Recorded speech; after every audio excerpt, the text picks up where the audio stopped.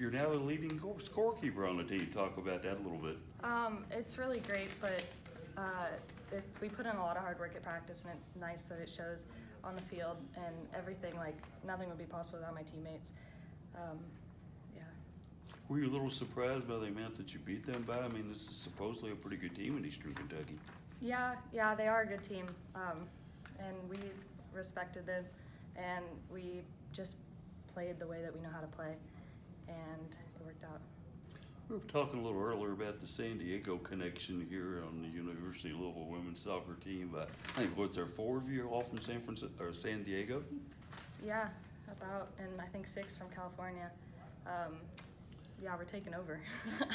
I guess it's a pretty good place to go out and recruit if you wanted to also. Probably no problem with that, right, Coach?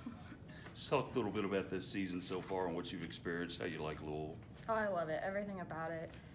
Everything for athletics they do is amazing. The school, the campus, I love. Everything's so close together, and the community that comes out to support is awesome.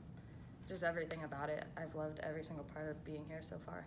And they just think you've got 3 more years to enjoy it even more. Yeah. The amazing Maisie Whitsett with us after game. Congratulations on a great game. Thank you.